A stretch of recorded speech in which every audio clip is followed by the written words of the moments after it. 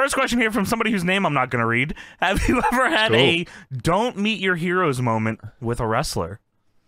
Yeah, like all of them. I'm waiting for the moment opposite of this. Yeah, we're in the wrestling business, and I'll tell you right now, brother, I ain't trying to talk to no wrestler unless I got to. Dude, no way. No goddamn way. Whenever man. it has to do with wrestling or we're in the wrestling world, I don't want to talk to him. I'll go talk to you at the Waffle House about Halo or hell yeah, in the DMs Netflix. about not the show. Yeah. But when it comes to the actual wrestling way. business, I don't want nothing to do with anybody. I'll be honest with you, man. Now, outside of DPW, have you ever met a wrestler that you were like, man, fuck this guy?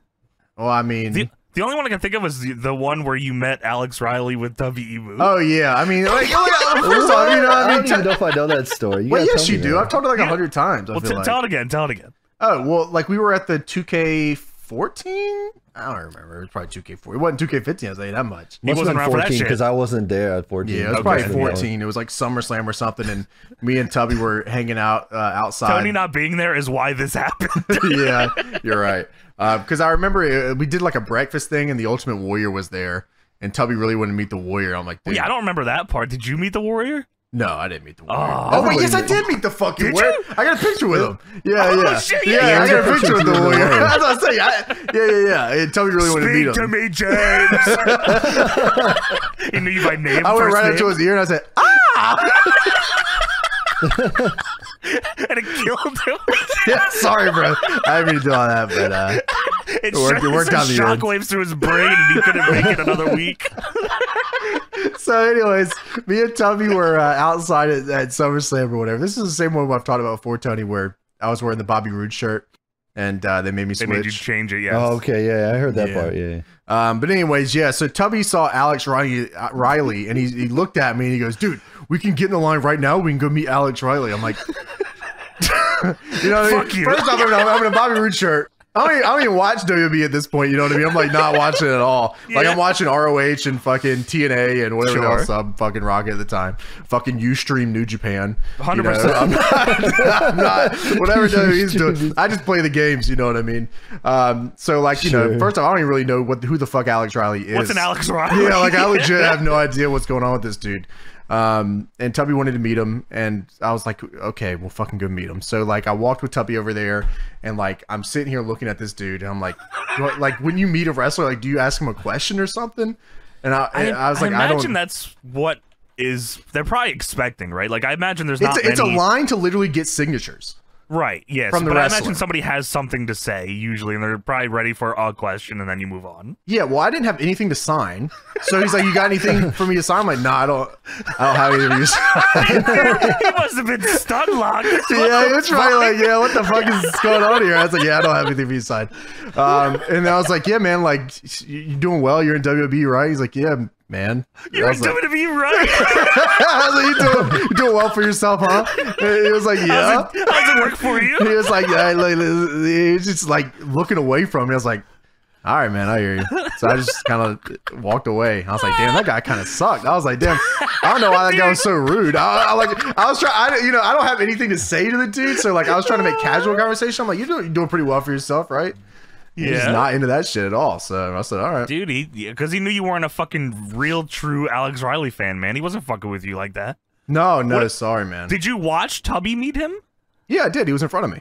What did Tubby say to him? Well, yeah, do you remember? Oh, I don't know. I wasn't listening. This whole thing, like, trying to pretend you weren't there. Yeah, like legit. I was just like, I didn't, you know, not to be rude to Alex Riley or anything. Sure, but I felt like I was pretty nice to him. You know, I didn't really know him or anything, but that's usually what I would say to somebody. Say, you're doing pretty well. Look at you. Dude, he probably saw your videos and you probably played against him in fucking universe mode and called him a bitch.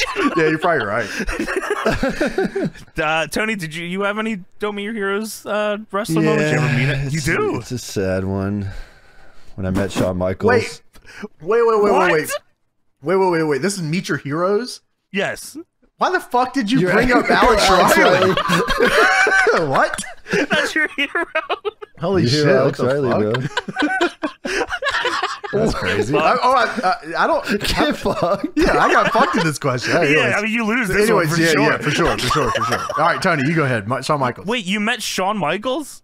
Yeah, so the arena that like had shows like WWE shows or whatever was connected to a hotel next door or like right across the street.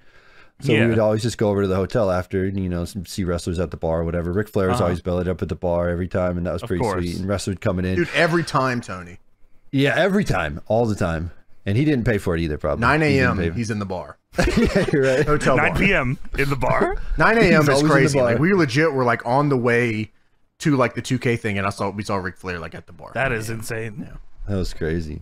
But so then we went over there after the show, and wrestlers would come in. You know, Jerry Lawler came through, and we go, whatever. Yeah, he did. That is what he would do. You're right. And Shawn Michaels comes in. He's like pissed off. I don't know what was going on. This was when he made like a comeback. You know, what year was that when he came back? 2001, 2000. There's many years. When he was on his return tour, like the Triple H return one. Yeah, that stuff. Oh, that was like fucking 3, 03, 04, something like that. So that's when. No, it had to be. No, maybe 01 is right because he's in the chamber and that's 02. Yeah, whenever it was, anyway, he was back. It was the return Shawn Michaels, so I thought he'd be a little nicer. You know, he's he's a little cool in there, but no, he was not. Girl started screaming because she was so excited to see Shawn Michaels. He was like, "If you don't shut the fuck up, I'm going inside right now." What? And he was so mad. That's not like a threat. She was screaming so loud. I swear that he was so he said, pissed if you don't off. Shut the fuck up. He's like, I'm going inside right now. And I was like, oh, shit, I showed you Shawn Michaels.